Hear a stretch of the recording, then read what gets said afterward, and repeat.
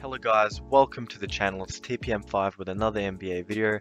In this one, I'm going to be discussing 3 NBA trade rumors that have been circulating throughout the NBA world. So, without further ado, let's get started.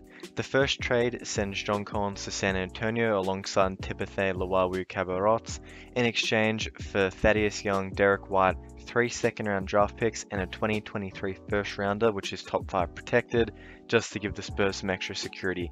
Now, before I discuss this trade, if you want more picks to go to Atlanta, I totally understand. But as for my opinion and the rumors I've been seeing, 1 first-rounder has been what is in the discussion. Now, the Atlanta Hawks this season have been very poor defensively, currently ranked 27th out of all 30 teams in defensive rating. However, many of the same issues that were being discussed at last year's trade deadline are now being discussed with the Atlanta Hawks, with John Collins reportedly not happy with his role with the team, and the team and him not really looking on the same page. John Collins wants to be more of a focal point in the offense and have more shots dedicated to him in the half-court sets. Now, John Collins is averaging 17 points, 8 rebounds, and 1 block per game, and he is fresh off of that 5-year, $125 million extension they gave him in the offseason. Now, it's been a very poor year for the Atlanta Hawks, and this is one of the moves they can make to, better themselves.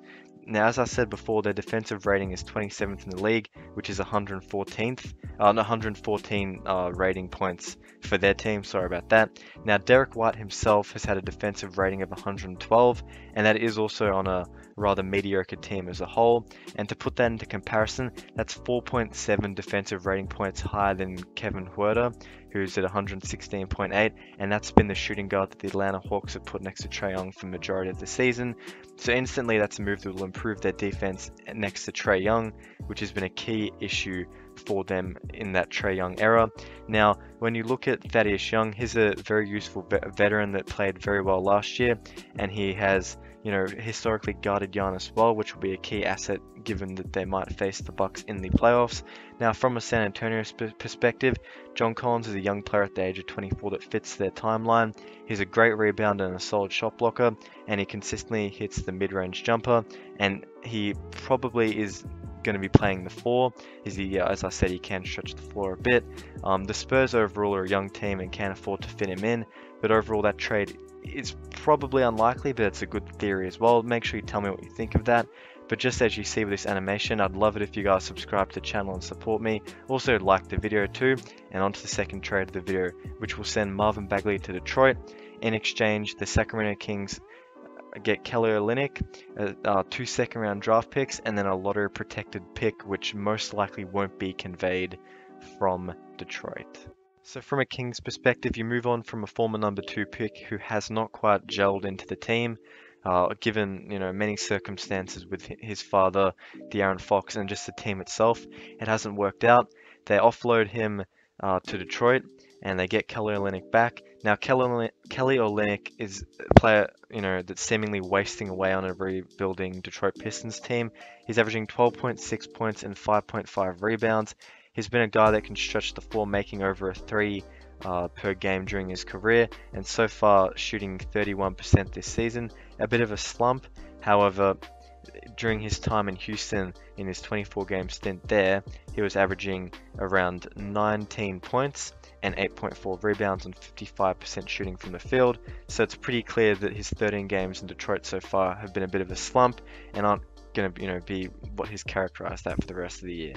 So from a Pistons perspective, you get Marvin Bagley, who's a guy that still has high upside, and despite only averaging 9 points and 7 boards so far this season, was still a former number 2 pick and holds a large amount of potential.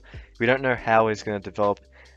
He still has shown promise as a shooter or a defender. Obviously, that was, the 2 areas that he was lauded in out of college from Duke. He has not really been able to find momentum, and I think if the Pistons were to get him, just ensuring that he maintains health will give him the best chance to succeed in this league. I think that the draft compensation is probably a little bit on the low side, but again, you guys tell me in the comments how you feel about that. However, with that all said, on to the final trade of the video, which gives the New Orleans Pelicans much needed playmaking in the form of Goran Dragic. In exchange, the Raptors get Satoransky's expiring deal, Garrett Temple's deal for the rest of this season and next season, and then before the 2023-24 season, it's non-guaranteed, meaning they can just waive it off completely. And for their troubles of taking on Garrett Temple now, who can help them a little bit on the defensive end, they get a second round pick as well. Obviously, Goran Dragic hasn't played much this season and has only averaged 8 points, 3 rebounds, 2 assists in his short time with the team on around 18 minutes per game. The Raptors, have been pretty clear that they want to, trade him and get a pick back. This is the trade that does that for them. And also, given they're barely in the playoffs and they're in the luxury tax, this is the deal that also cuts some money for them as well. Given that Dragic is on around 19 million, whereas Satoransky and Temple combined or make up about 15 million, really sliding them back down towards, the luxury tax limit and making that more manageable for them as well, given they are most likely to head in a rebuilding team path, despite their relatively good form now. And then the Pelicans, Goran Dragic is a guy that worked and did some wonderful things for the Miami Heat and was a key difference maker for them in that 2020 bubble run. So maybe he can find some form in this season and maybe help them get to the plane. If not, he's an expiring deal and they do have bird rights as well, for whatever that's worth. Now that is the end of the video, so please don't forget to like, share and subscribe, and I'll see you next time. Peace out.